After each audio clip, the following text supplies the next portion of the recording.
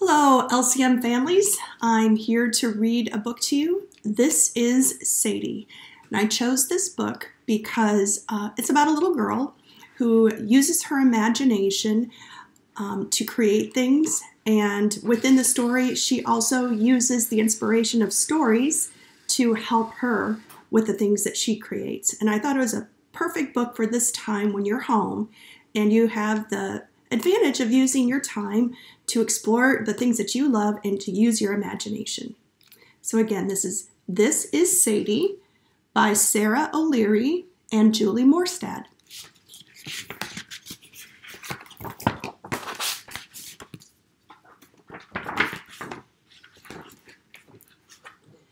This is Sadie. No, not that. That's a box. Sadie is inside the box. Wait, do you hear? Sadie says she's not inside the box at all.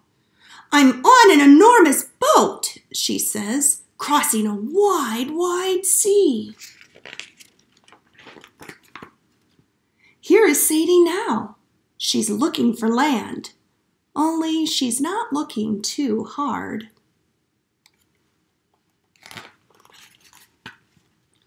Sadie sails all the way round her room and back again, and it still isn't even time for breakfast. Sara has learned to be quiet in the mornings because old people need a lot of sleep. When it is time to start the day, Sadie tidies her room, and then she chooses a dress. Don't tell the others, she whispers, but you are my favorite.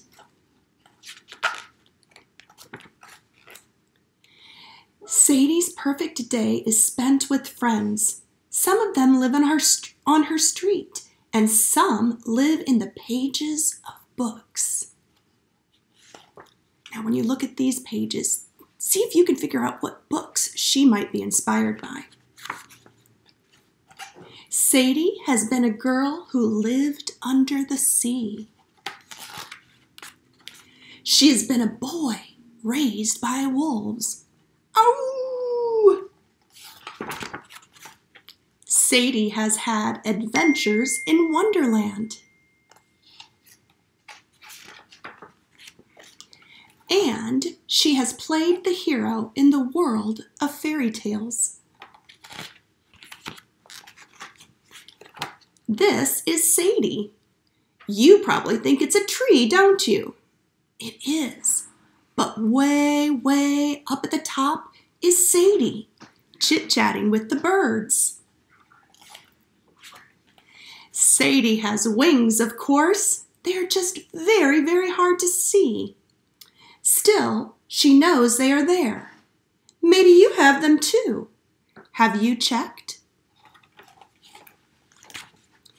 Sadie's wings can take her anywhere she wants to go, and they always bring her back home again.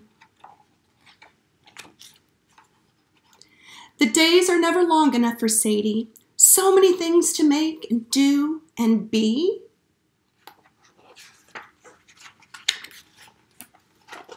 Sadie likes to make boats of boxes and castles out of cushions, but more than anything, she likes stories, because you can make them from nothing at all.